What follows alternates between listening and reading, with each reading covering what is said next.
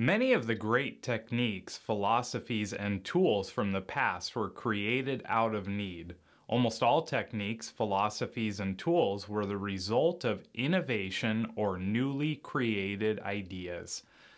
The term history is defined in part as the study of past events.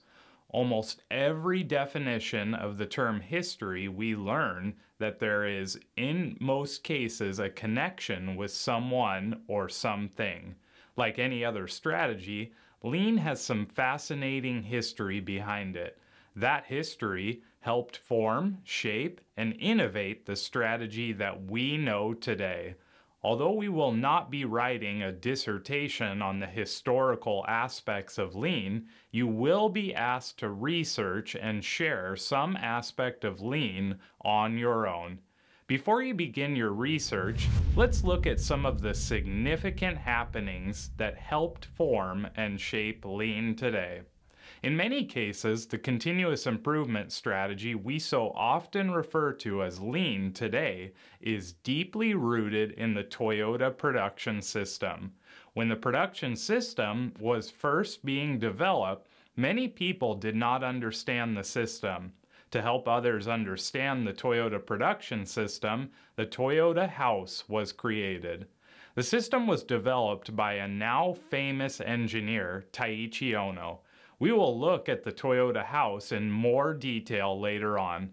While the Toyota production system is in many cases given credit for the creation of Lean, many others contributed to the strategy's explosion too. Eli Whitney was a famous American inventor in the late 1700s and early 1800s. Most people know Mr. Whitney for his invention of the cotton gin. While his cotton gin invention was in fact revolutionary, many people attempted to steal the idea, which ultimately led to Mr. Whitney changing his focus to guns and ammunition. At this time, muskets required a great deal of manual labor and time to build. To reduce the amount of time and complexity associated with building a musket, Mr. Whitney began building interchangeable parts which improved changeover times and reduced the need for workers to set up and reset up with each musket. As a result of these interchangeable parts, the assembly or assemble to order concept was created. Mr. Whitney also spent a great deal of time studying the motion of workers and people.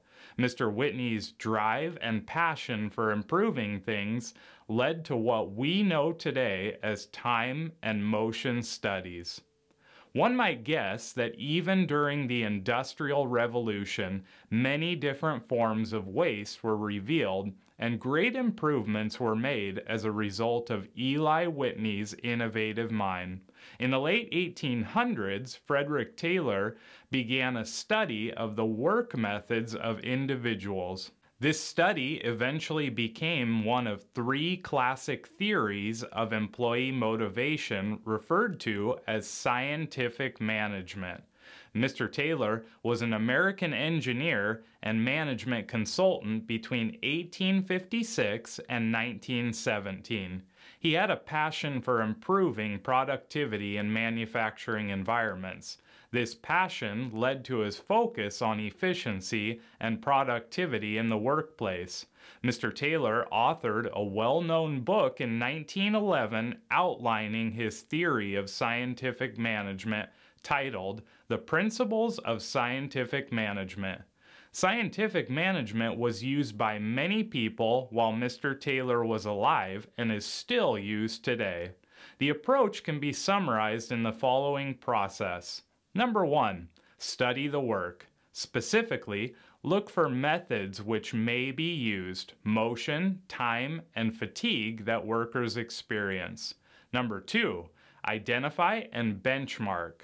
Number 3, train and standardize. Number 4, recognize and reward, especially with money.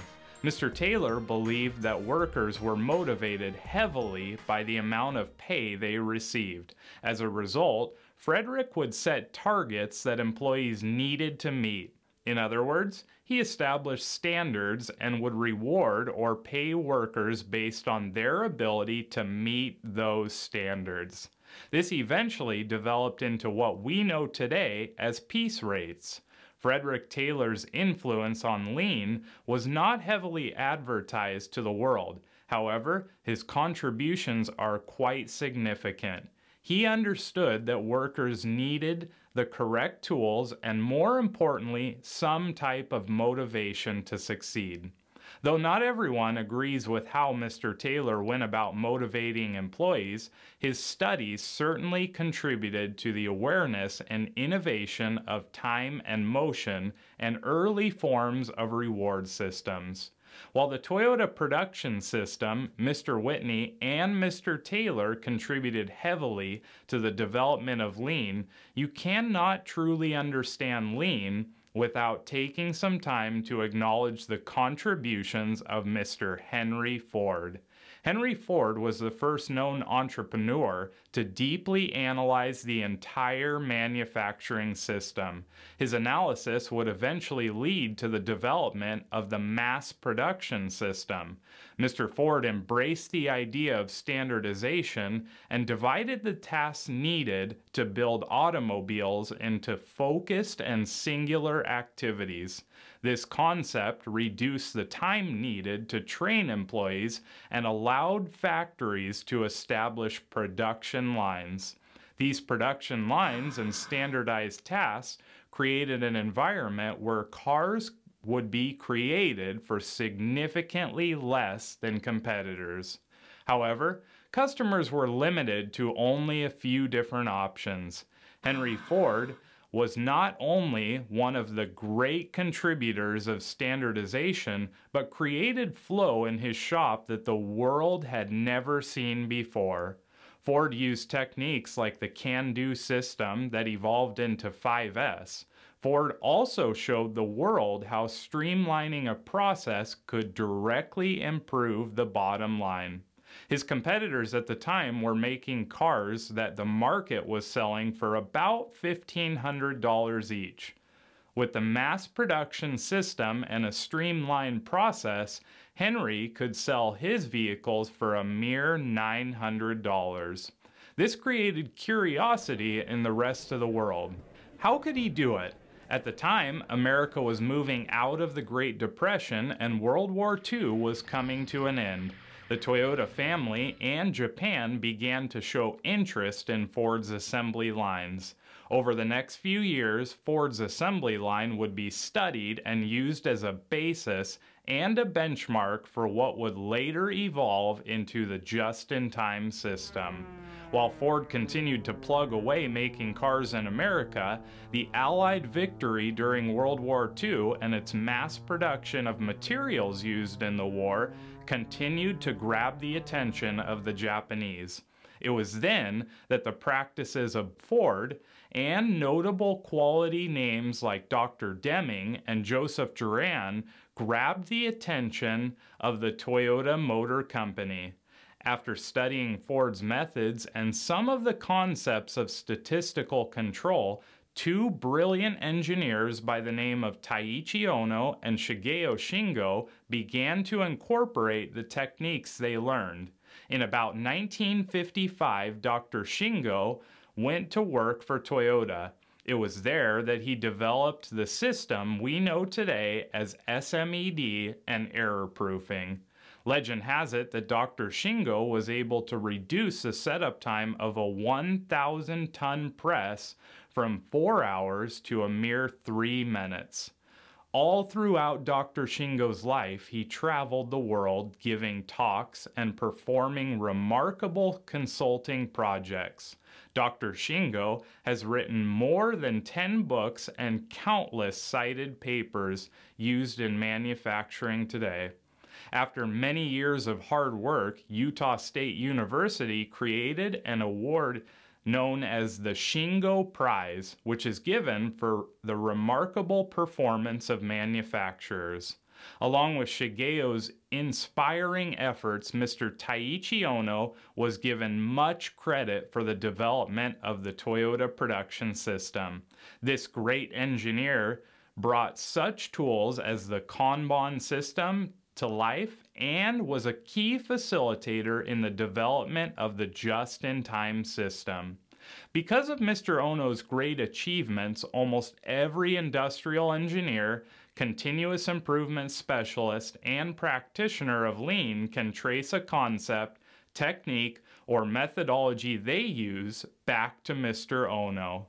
We will discuss many of Mr. Ono's techniques later on. While Mr. Ono and Dr. Shingo were key facilitators of the Toyota production system, none of Toyota would have existed with Mr. Sakichi Toyoda.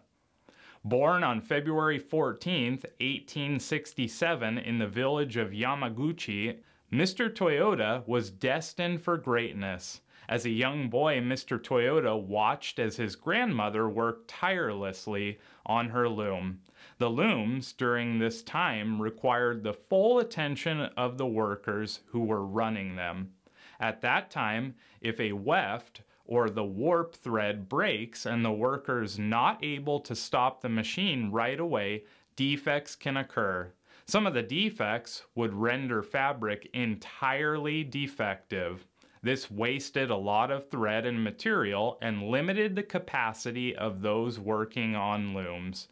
As a countermeasure, Mr. Toyoda researched systems to prevent these defects from occurring. This research led to the idea of a small hammer dropping onto the thread when it broke and stopped the machine without a worker's assistance. As a result, workers did not have to be present all the time and could run more than one machine, and defects were greatly reduced. This innovative development was the beginning of the pillar you see in the Toyota house known as the Jidoka pillar.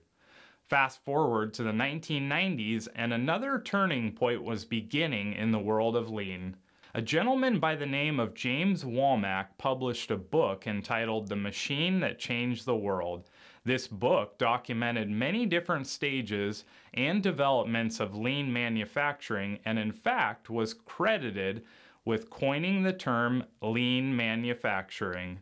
While history will always play an important role in the birth of lean, it is important to note that each and every one of you will play an important role too. The ideas of lean were brought to life out of the desire to improve and innovate. Lean is strongest in a community approach where people come together with great ideas and a common goal. Though you may not believe it, through each of your desire to learn lean, you keep the legacy alive and continue to move the world forward with improvements and new ways of doing things.